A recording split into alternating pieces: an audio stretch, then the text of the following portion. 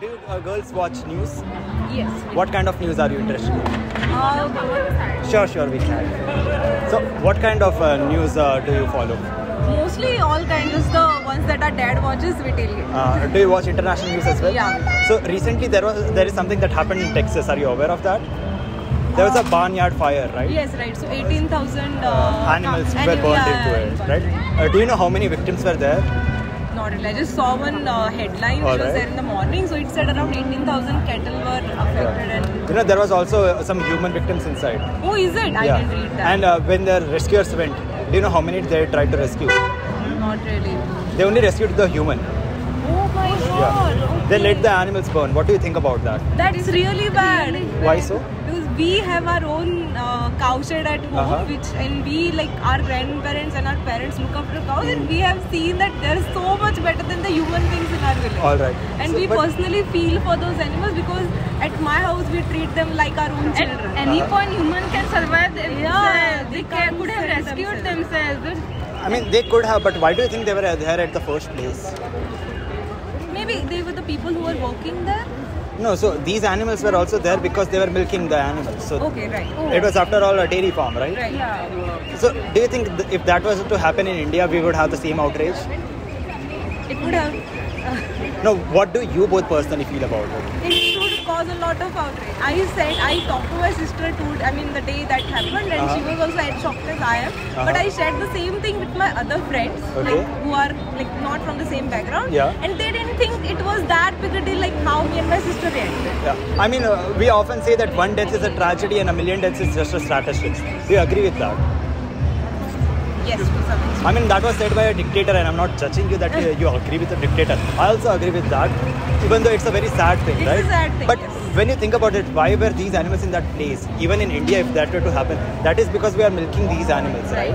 If we were to set them free, firstly we lock them, we tie them away, right? So if we were to keep them free, do you think that would have been better? They could have at least escaped? Yeah, they would have escaped, but then in the place where you are milking the cows and it's a dairy farm, then it would be a little difficult for them to leave and not keep them in a place where people can eat. I mean, they are dairy farms, right? You are raising them to get milk. So in that place, some boundary should be there, I feel. Because how can the farmers milk the cows if they are roaming freely around?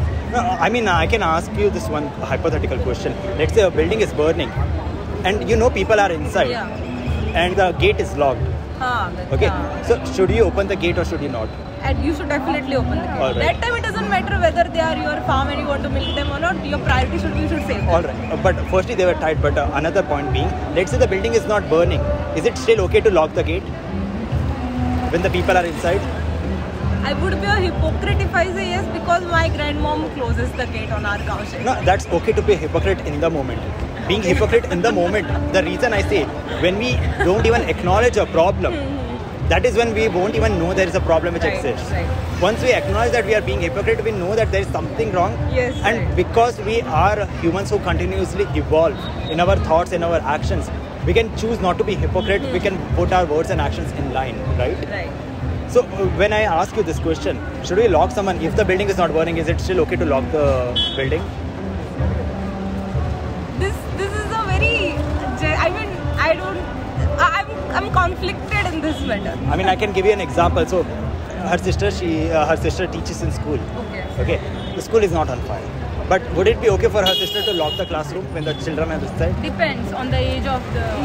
No, just lock them for no apparent It's reason. not okay. Why not?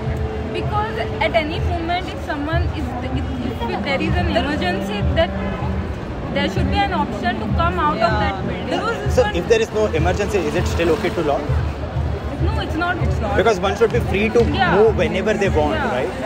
But can we approach another person and, let's say, touch them without consent? No, it's not. Your independence ends where someone else's independence begins, right? So you can't do that. Alright, so when it comes to the cows which were clearly in the dairy farms, over at your place also they are in the dairy farms, like you have a farm at your place, right? So do you think we are taking their consent to touch them?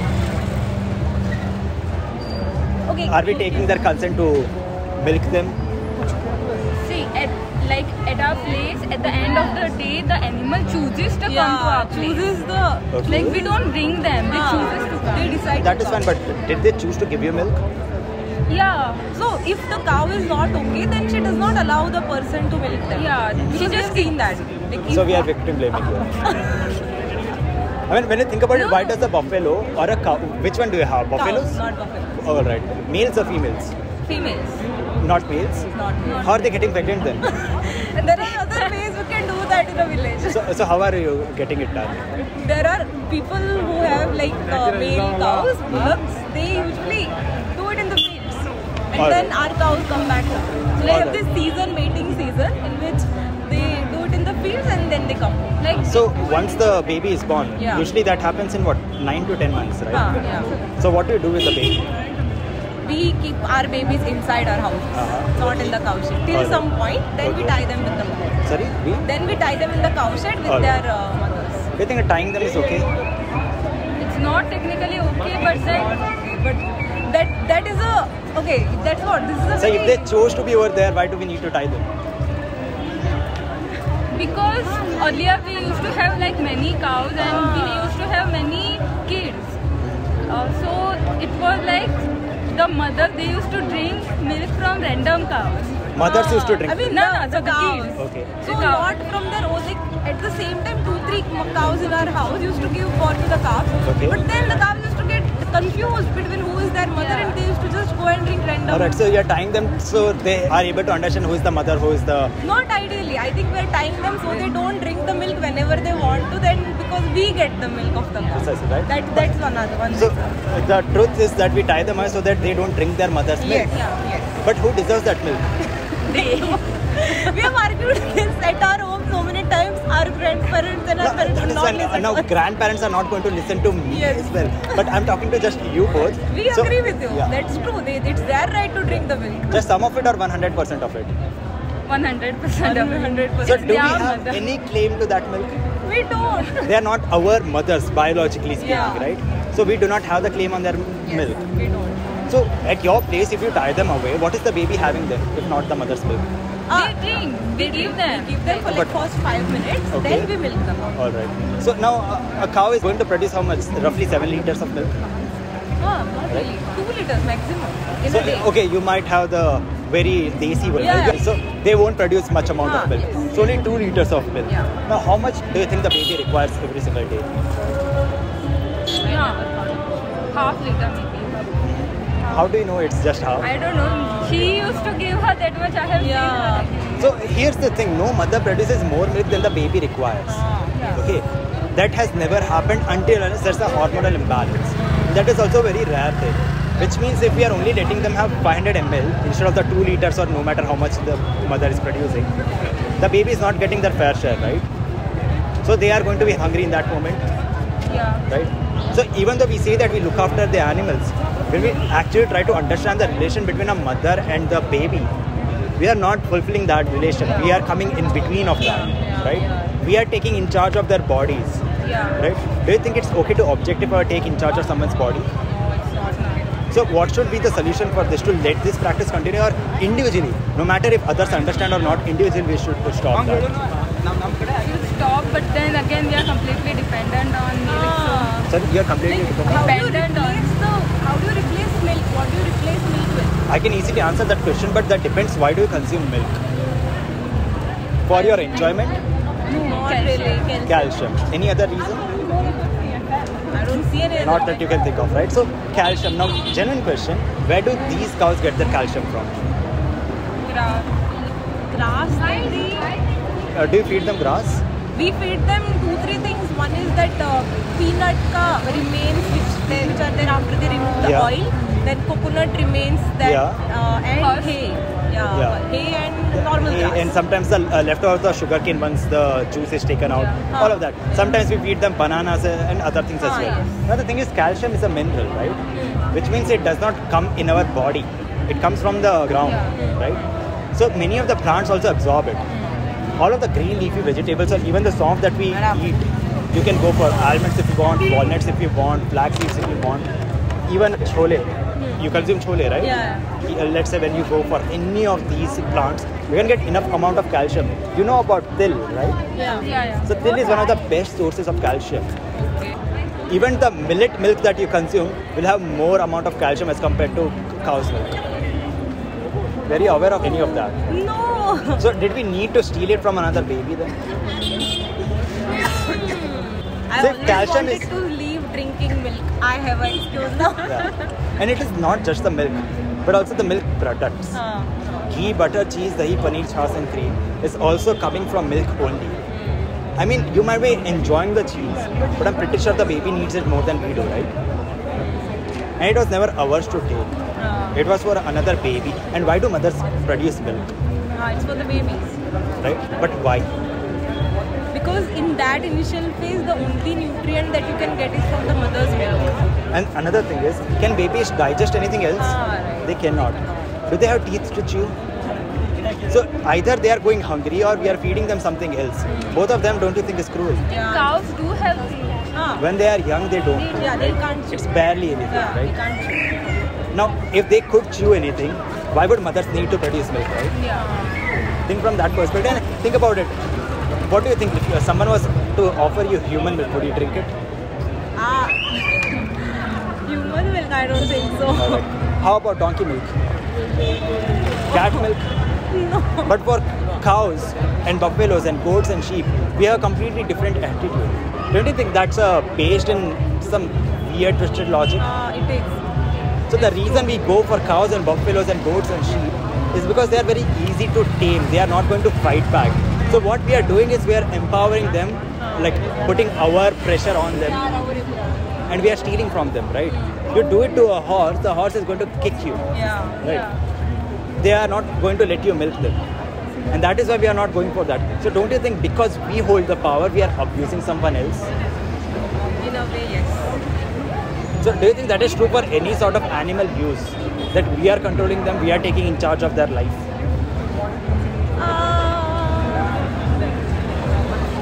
But then the thing is, if these cows were out in the wild, we don't really know whether they would survive or not, right? Well, that's a funny question that you ask, because genuinely saying, these cows has existed even before humans existed. But they are tame animals for a reason, I feel. So what we did is we tamed them and we domesticated them. There's a difference between tame and domestication. Yeah. Domestication is, think of any animal that lives in your home would be domesticated animal. Any animal that you have controlled, for example, elephants, right? Those are tamed ones, which do not stay at your place. Okay, so that was from an act of greed. And I do understand we individuals are sometimes greedy. But does that mean we'll be so blinded by greed that we are going to do so many things which is not fair for the animals? And when you ask about do these animals have the power to exist in the wild? I mean, these animals, particularly the ones which we have right now, might not even be able to exist. So for that, what we do is we'll put them in sanctuaries where we can look after them without expecting anything in return. Not to abuse them, not to exploit them, not to think of them as milk making or beef making machines.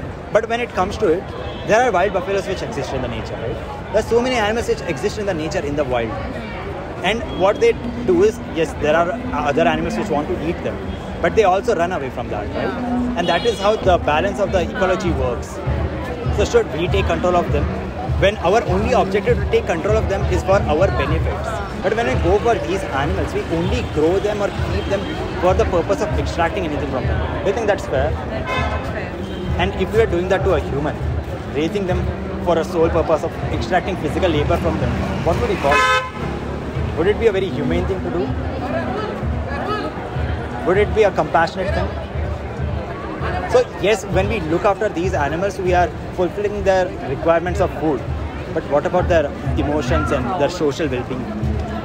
We forget all of those things, but if you have to look at what are the things that an individual requires, yes, they require food, shelter, but also love, also care, and to feel safe, to have their mother's love. Mother's milk is right of a birthright. Aren't we violating all that? Yeah. So what do you think is the solution for this on an individual level? This is a bigger problem. It is, I don't deny that. What can we do on individual level? I mean, why are these animals in this place? So like what I've seen, many of our relatives who have cow shed, they treat their cows like they are not their family member. Which my family personally have told them, we have talked to them that this is not okay. But they are not there. People don't change mostly. But no, I'm talking about you. But I mean, when you have a chance, are you going to keep a cow at your place, or are you going to be busy with your work? I personally wouldn't, because I know that I can't take care of them like how she would. Because she is totally an animals kind of person. I know that I can take care. I can't take care. I can look after them, but I can't take care. So I would not keep a cow at my house. No, but what I'm asking is not about keeping the animal at your place or not. That was never the problem. The problem was thinking of them as objects or resources. So, do you think we need to change that mentality? Yes, yeah. On an individual level, we can change that. We can. I mean, when she thinks of keeping a cow, she does not think that it's going to be a milk machine or something. She plans that the cow will live in the bedroom with her and she will be like her own pet, like a cat or something. That's her dream.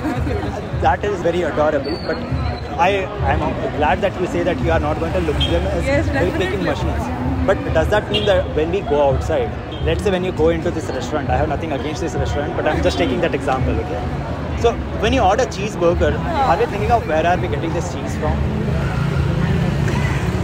We are not, honestly, right? Yeah, we don't. But don't you think that we should? Of course we should. Because we are violating a bond between a mother and a child, right? So don't you think firstly we need to change the relation that we have with animals, that we need to give them the individualness that they deserve?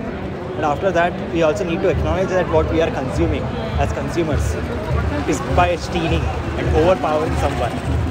And once we change that mentality, when we understand that it was wrong, that is when the change is going to come. Yeah. Right? So tell me, the next time when you think about this, or when you are consuming, cheeseburger for me. I will always think where the cheese is coming from. I am glad that happened. I just now ate ice cream and I'm like, oh shit. We are going to know dairy stuff from now. I mean, I can give you one good news, is you can get the milk-like products from plants as well, right? Yes. They can make cheese out of coconuts and peanuts and cashews as we well. We do follow vegan community a lot, but we do not have the willpower till now to go vegan. But we are thinking, yeah, we will definitely try. We can't say that we will completely follow it, but we can always try. We can take baby steps and try after this conversation. So what I give an example, you see the stairs over there, right? Yeah. So we are at the very bottom where many of the animals are being exploited and we do not give them the rights they deserve. That is to live a life without cruelty or exploitation or someone taking control of them, right? So yes, we need to make sure that we go to the upper steps where no animals are being exploited. Okay. But the point is, if we directly try to jump, we might only reach halfway or we might fall. What we need to do is understand the gravity of the situation and make incremental progresses to think about it wisely, but make sure that we reach to the topmost point where no animals are being exploited. Because if we stop the midway, yes, we reduce the number of suffering, right? But we do not eliminate it. When you mentioned that you were thinking about going vegan, why so?